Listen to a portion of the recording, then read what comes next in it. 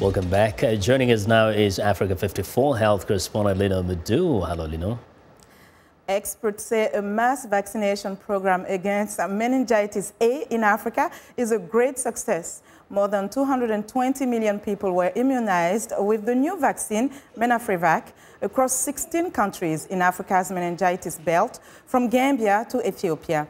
Vaccination campaigns will be rolled out in the remaining 10 meningitis belt states by 2017, according to the Meningitis Vaccine Project, a partnership between the World Health Organization and the charity PATH.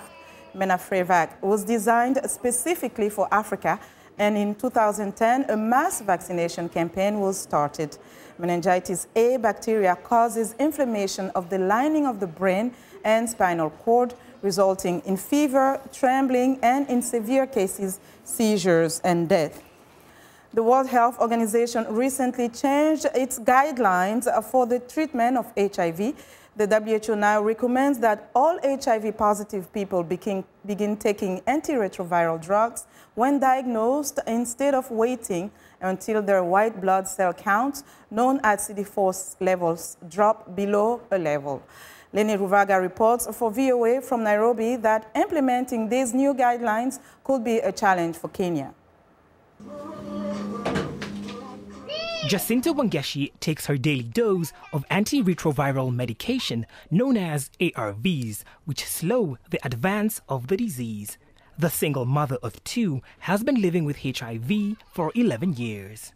She gets her medication for free at her local health center on the outskirts of Nairobi. But there are other challenges. When taking these drugs, whether you have food or not, you have to take them at the right time and the right time.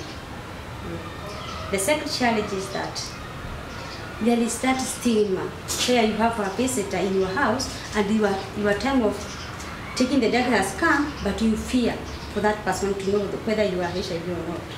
The National AIDS Control Council says there are approximately 1.6 million people confirmed to be living with HIV and AIDS in Kenya, but only about half are on ARV therapy. Some of the challenges include stigma and discrimination, lack of meaningful involvement of people living with HIV and AIDS. Government has not yet sensitized the community on the new guidelines. The new WHO guidelines mean the number of people in Kenya who need ARVs could at least double. The government launched a new digital application, the Situation Room, to better coordinate response efforts. Users can tell how many people are infected with HIV and AIDS in an area, how many are on medication, and what amount of medicine is available in the local health facility. The government says the supply of ARVs is not a problem. We have a minimum of 6 months worth of ARVs for people who are taking medicines in the country at any one time. And we distribute medicines to the facility on a monthly basis. But getting people to come in for testing remains an issue. Authorities believe there could be as many as 500,000 more HIV-positive people in Kenya who don't know it yet but could benefit from early treatment. Lenny Ruvaga for VOA News, Nairobi.